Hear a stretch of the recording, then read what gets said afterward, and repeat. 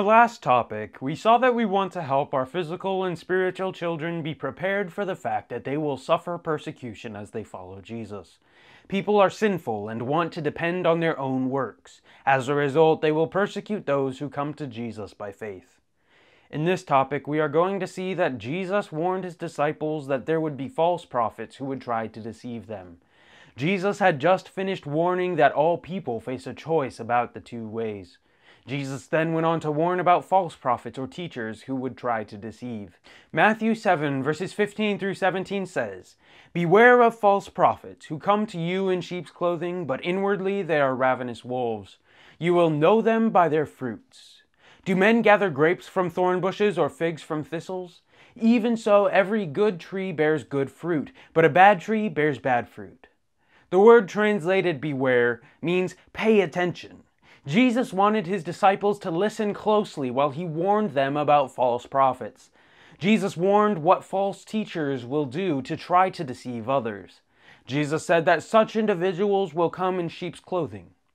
Here we see that such false teachers will try to make themselves appear like they are true shepherds. Ezekiel had earlier warned about the false shepherds of Israel. Ezekiel 34 verses 2 through 4 says, "Son of man, prophesy against the shepherds of Israel. Prophesy and say to them, Thus says the Lord God to the shepherds, Woe to the shepherds of Israel who feed themselves. Should not the shepherds feed the flocks? You eat the fat and clothe yourselves with the wool. You slaughter the fatlings, but you do not feed the flock. The weak you have not strengthened, nor have you healed those who were sick, nor bound up the broken, nor brought back what was driven away, nor sought what was lost, but with force and cruelty you have ruled them." We see that Ezekiel warned that the false shepherds of Israel were using the sheep for their own benefit, instead of caring for the sheep. Jesus said that although false prophets try to look like shepherds, they are actually ravenous wolves. The word ravenous means a robber or an extortioner. In the New Testament, wolves was used to describe people who were cruel, greedy, and destructive. John 10 verse 12 says, "But a hireling, he who is not the shepherd, one who does not own the sheep, sees the wolf coming and leaves the sheep and flees, and the wolf catches the sheep and scatters them." In Acts 10 verse 29, Paul told the elders of the church at Ephesus, "For I know this, that after my departure savage wolves will come in among you, not sparing the flock." In both passages, the goal of these false teachers is to destroy. Jesus said that the way to recognize false teachers is by their fruit. Jesus said that it is impossible to get good fruit from thorn bushes or thistles. By this statement, Jesus made it clear that it is impossible for false teachers to bear good fruit. The same is true for fruit trees. A good fruit tree will bear good fruit. A bad fruit tree will bear rotten fruit. The fruit of a bad tree may have a beautiful skin on the outside. However, when you cut the fruit open, you will find that the fruit is rotten on the inside. 2 Corinthians 11 verses 13 through 15 points out the fact that the goal of such teachers is always to deceive. Those verses say, "For such are false apostles, deceitful workers, transforming themselves into apostles of Christ. And no wonder, for Satan himself transforms himself into an angel of light. Therefore it is no great thing if his ministers also transform themselves into ministers of righteousness, whose end will be according to their works." Matthew 7 verses 18 through 20 goes on to say, "A good tree cannot bear bad fruit, nor can a bad tree bear good fruit. Every tree that does not bear good fruit is cut down and thrown into the fire. Therefore by their fruits you will know them." In these verses, we see that a good tree cannot bear bad fruit, just as a bad tree cannot bear good fruit. John 15 verse 2 says, "Every branch in me that does not bear fruit, he takes away, and every branch that bears fruit, he prunes, that it may bear more fruit." In Matthew, Jesus is talking about false teachers. In John, Jesus is the vine and is talking about fruitful Christians. A false teacher bears bad fruit, while a person who is not a Christian bears no fruit. The branch that bears no fruit is cut off the vine and burned, so those who are not Christians will experience eternal judgment, even if they are not false teachers. Later, Jesus was speaking to the Pharisees in Matthew chapter 12, and in verses 33 through 35 said, "Either make the tree good and its fruit good, or else make the tree bad and its fruit bad. For a tree is known by its fruit. Brood of vipers, how can you, being evil, speak good things? For out of the abundance of the heart the mouth speaks. A good man out of the good treasure of his heart brings forth good things, and an evil man out of the evil treasure brings forth evil things. Jesus told the Pharisees that the things that they spoke came from their hearts. Because their hearts were evil, they could not speak good things. That is why false teachers will focus on this world and the things of this world rather than the things that are eternal. Many people do not recognize such false teachers because those teachers are focusing on worldly success and even humanitarian acts. Those who bear bad fruit will also experience eternal judgment. That is why Jesus said that we can know false teachers by their fruit, because their followers will be focused on earthly gain. The second thing that we see is that a good tree will always bear good fruit. However, there may be various levels of fruit bearing. John 15 verses 1 through 7 talks about fruit, more fruit, and much fruit. In John 15 verse 2, we see that the Father prunes every branch that bears fruit so that it will bear more fruit. The word translated prunes in John 15 verse 2 means to be cleansed from impurity or guilt.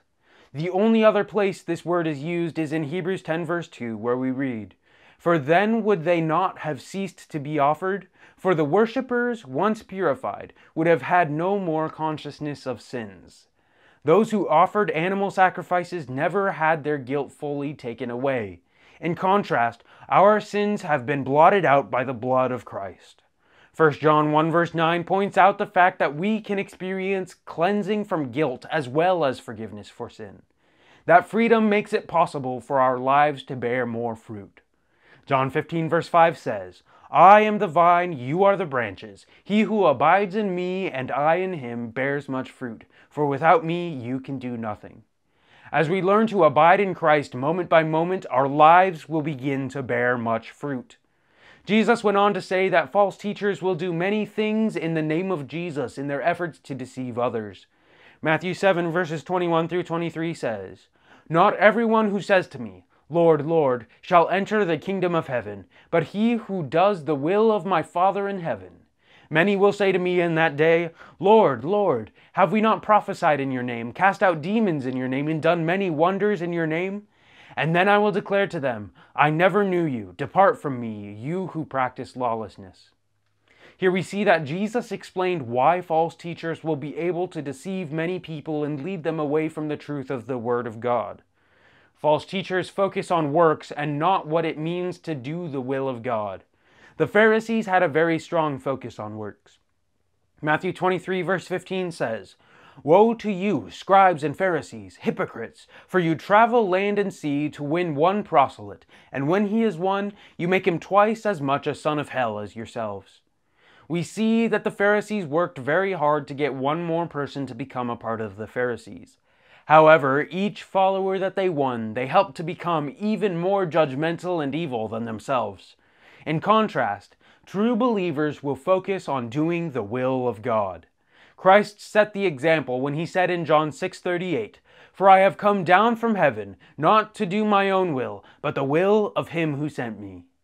Jesus went on to talk about some of the other works that false teachers will emphasize. Many will claim to have prophesied in the name of Christ. Just a few weeks before he condemned Jesus to death, the high priest prophesied in John 11 verses 50 through 51, "Nor do you consider that it is expedient for us that one man should die for the people, and not that the whole nation should perish. Now this he did not say on his own authority, but being high priest that year, he prophesied that Jesus would die for the nation." He prophesied as the high priest in the name of God, while at the same time he also condemned Jesus to death just a few weeks later. We also see that false teachers claim to cast out demons in the name of Jesus. Acts 19:13 says, "Then some of the itinerant Jewish exorcists took it upon themselves to call the name of the Lord Jesus over those who had evil spirits, saying, 'We exorcise you by the Jesus whom Paul preaches.'" Jesus said that many false teachers would also do wonders in God's name.